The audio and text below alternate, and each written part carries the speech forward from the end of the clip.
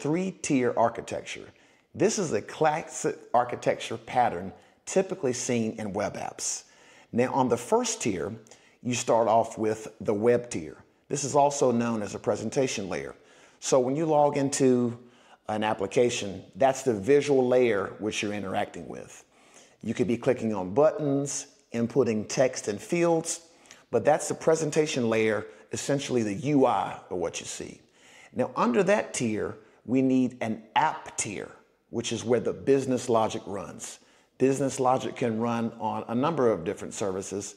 It's typically some sort of compute layer that runs the business logic on that app tier.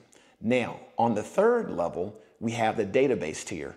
As the name would indicate, this is where the data is stored within the data tier. And the three-tier architecture, it's a pretty good architecture, but you're gonna outgrow it at some point. I do like it because things are spread in three different tiers. You can scale that web tier independently from the business logic. You do have the data tier underpinning everything on the bottom. So it's a decent architecture. You know, it's great if you're just starting out, but at some point, depending on what you're trying to build and the business use case that you're trying to solve for, you might outgrow it.